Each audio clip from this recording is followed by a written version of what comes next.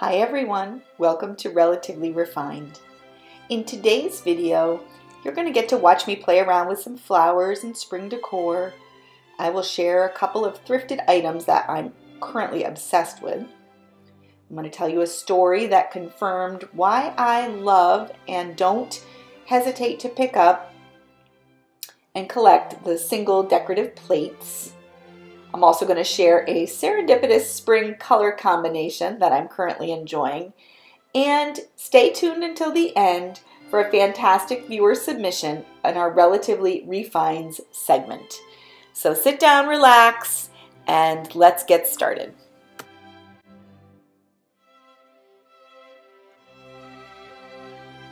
I wanted to share with you a few thrifted items that I am currently obsessed with. And early on, very early in our YouTube channel, I did a video called, I think it was called 3 Things or Items I Do Not Leave Behind in the Thrift Store. I will link it above. But today I wanted to share with you what I'm currently not leaving behind and am actively hunting for. And if you look on the screen, I'm playing around with some pussy willows that I picked up at Trader Joe's. And if you look on the screen, you can see to my left some glass flower frogs. And I actually was able to use my newest one. You'll see I'm grabbing it right there. And I put it in my champagne bucket, and it worked perfectly for putting these pussy willows in. So flower frogs is something that I am currently kind of obsessed with in all shapes and forms.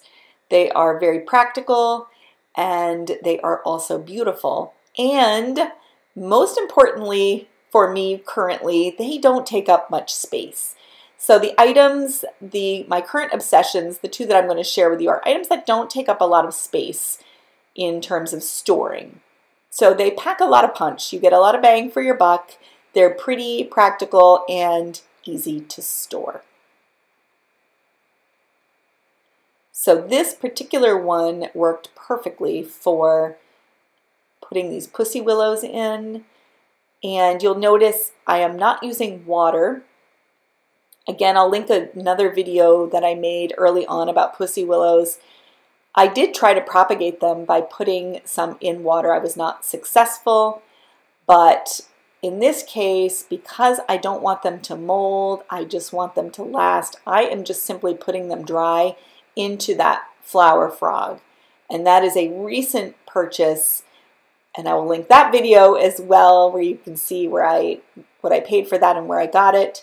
But that one I'm really enjoying because it is very thick. It's perfect for these tall, thick stems. It really holds them in place, and I'm enjoying that.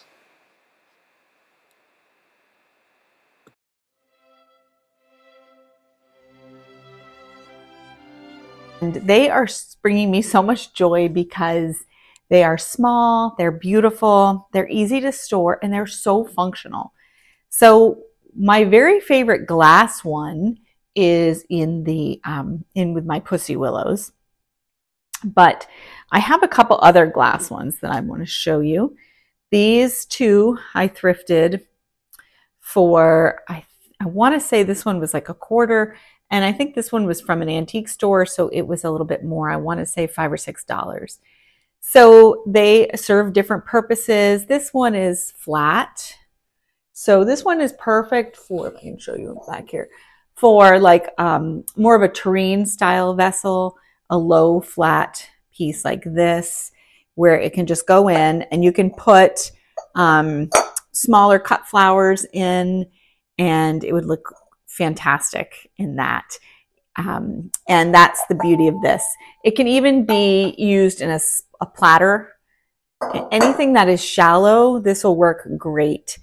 It does have shallower holes, so you have to plan accordingly. Like this would not have worked great for my pussy willows because they really needed a thick, deep hole. But this has been beautiful to display, and it's very useful. And then my other glass one is this frosted glass one. I don't know if you can see it very well. I'll hold it up, but it's frosted, and it's almost spherical, and it has very deep holes. So this works great for narrow stems that you really need to stand up tall, because this is nice and deep. And this also works great for paintbrushes, or it can be used as a paperweight. I can show you like a paperweight. Grab a pen with a paperweight with just a pen inside of it like that on a desk. You can also use this for in serveware. You could put skewers or toothpicks in these or anything like that. So this has been a very useful one. This was the very first flower frog I ever thrifted, and I love it. And then at a recent trip to the thrift store, I found 2 of these spiky flower frogs. These are incredibly heavy, and there are 2 different shapes. One is round, and one is this really pretty oval shape. And I have been enjoying, I also have this one, which I think I may have shown before. This one is really small. It's maybe the size of a $50. And these all work great for different things. You can, of course, use them for their intended purpose, which is for florals. But I really like to show them to display cards. I really love, my mom is fantastic about sending me cards. And I just hold on to them forever. And I love to keep them in flower frogs because they don't blow away when you open and shut the door. And they really become like little works of art. The tiny one can fit in a little teacup. You could display something. I have used them next to my gardening area for seed packets to remind me what they are. And I think they're actually so pretty. I really do. They're heavy and old looking, and I'm just really enjoying them. So these are an item that you can collect. It doesn't take up much space. You can keep them in a drawer or a little basket. You can display them or not, but they're fun to pick up. And I have also, my sister Paula found one inside of a vase. So if you're out thrifting, look inside the vases. You know, you can purchase the vase with the flower frog in it. And they're kind of hidden. This little guy was like on a shelf just with the florals, but it wasn't marked. I think somebody had pulled it out of a vase. So it's a fun thing to look for. They're extremely useful and pretty to display. And I have sure been enjoying finding these. They don't take up much room either. My next item that I don't leave behind at the thrift stores are scarves.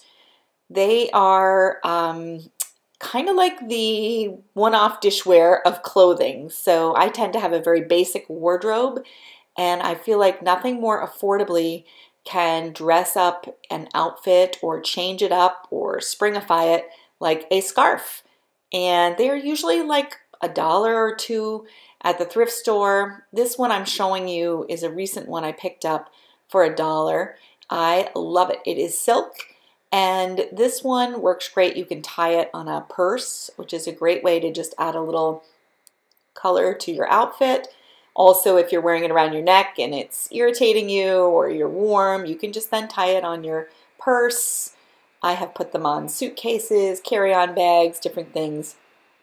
You can tie it in a little bow, and suddenly you kind of go from, you know, just a everyday drab outfit to a little bit of color or a little bit of elevation. And most of these in this basket are recent. This is another one I picked up. It's a nice big one, and what I like to use these for are shawls.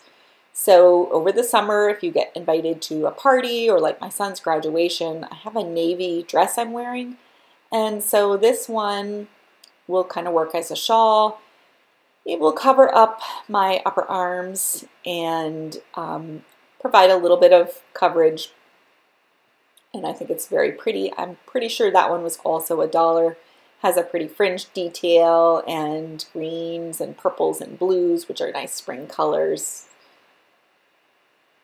Here's another one that I thought was interesting, and this one I would probably kind of wear around my neck, fold it in it's a square shape, I believe, so I would sort of fold it into a triangle and tie it around my neck. See me struggling with this a little bit, but you get the idea. That would sort of go around my neck. This one is, I know this one is an Ann Taylor one. This is an infinity scarf, which I find to be the easiest to throw on. So in the fall, winter, and early spring, I just throw them on around my neck and put a jacket on over it, and it just gives a little bit of color, a little bit of something when I'm sick of my heavy black jackets. This one I'm showing you now is a really beautiful silk scarf, and I can't remember the name on this, but this was a brand that actually is quite popular, sells for quite a bit. And this one I would just probably tie around my neck as I'm doing, and tie it around the front and kind of tuck underneath to create a little bit of color with maybe like a plain black shirt or a white blouse, just to add a little bit of style to an existing outfit. And I'm a huge fan of pink, so I think that would be a great piece with a basic outfit. This is another one that is great for tying on a bag. I wish I had a different bag to show you, but this pink one I can envision tied on a beach bag. And then it can also be used at the beach, like if you want to tie it over your head to cover up your scalp or whatever, to protect it a little bit from the sun. That's an option as well. So I'm really enjoying, okay, so I do need to be on the hunt now for a beautiful box to put them in. I think a thrifted hat box would be really nice for my scarf collection instead of the plastic Dollar Tree basket that I have them in. But at any rate, I would encourage you to go to your thrift store and look for scarves. They also can be great decor pieces and super great way to elevate your outfits.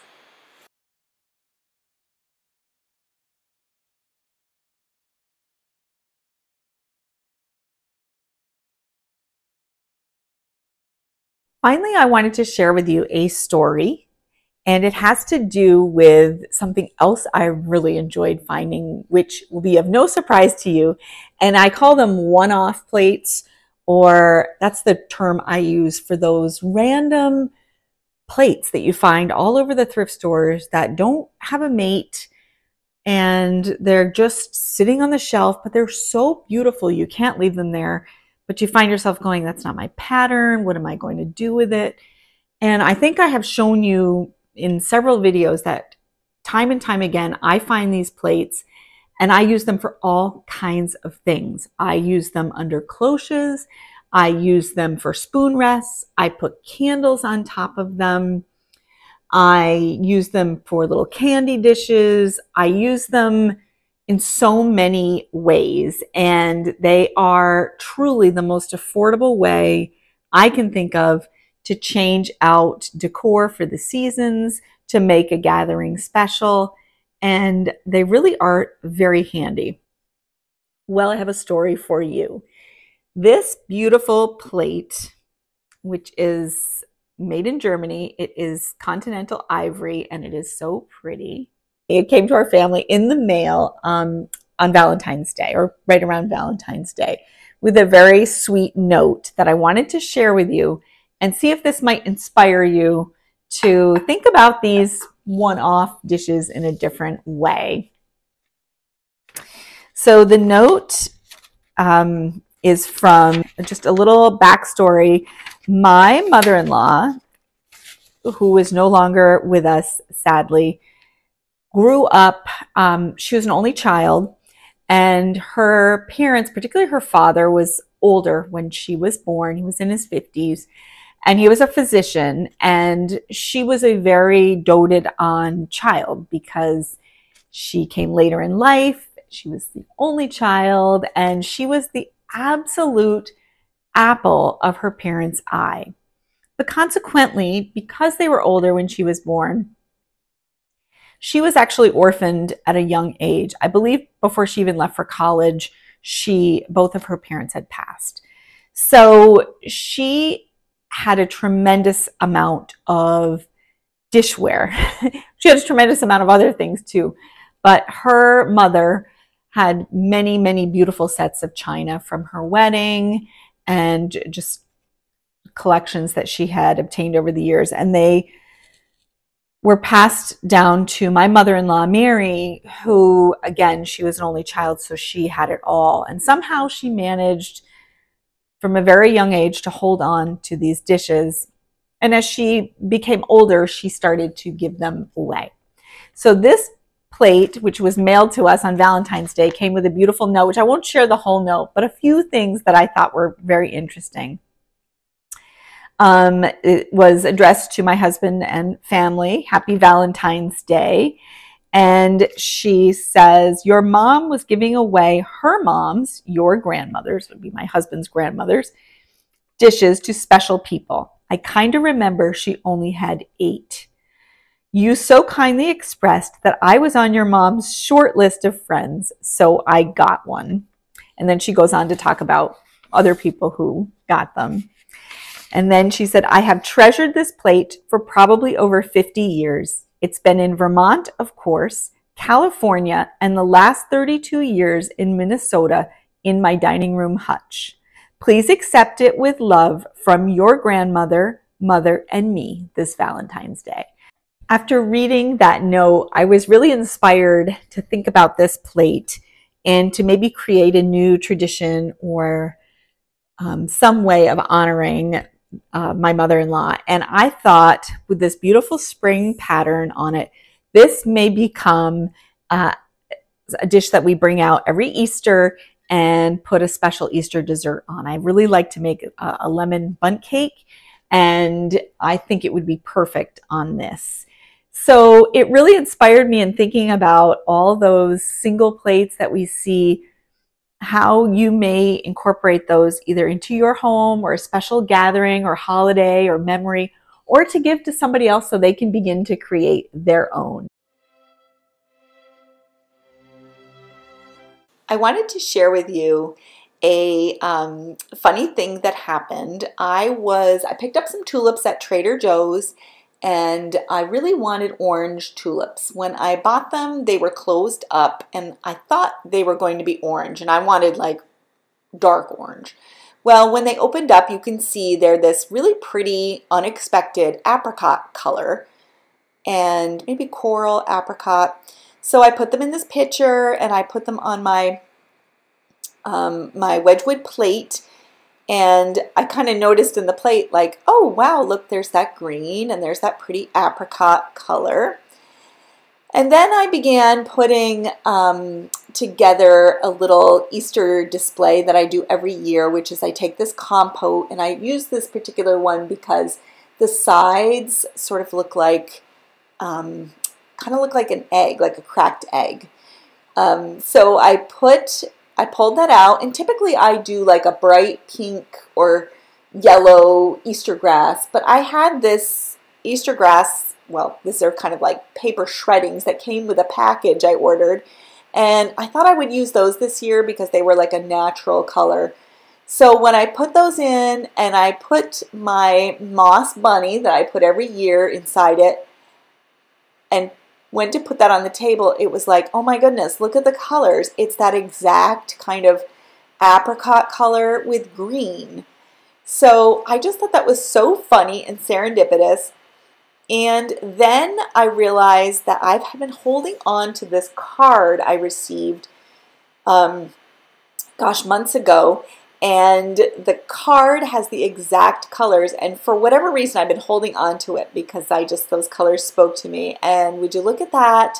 They're the exact color. Those are poppies on the card. There's that kind of coral apricot color, and the greens and the whites. And so when I put this all together, it was like, I just couldn't believe it. So that was my little serendipitous Easter tablescape story. Today's relatively refined comes from viewer Jane, who found this absolutely incredible Johnson Brothers Friendly Village picture for $13 at the Goodwill. Jane, I am absolutely drooling over this. I adore the Johnson Brothers Friendly Village pattern, and this is a fantastic score. Send us a photo and description to the email below of your pre-loved treasures so that we can feature them on an upcoming Relatively Refined segment. Thanks for watching.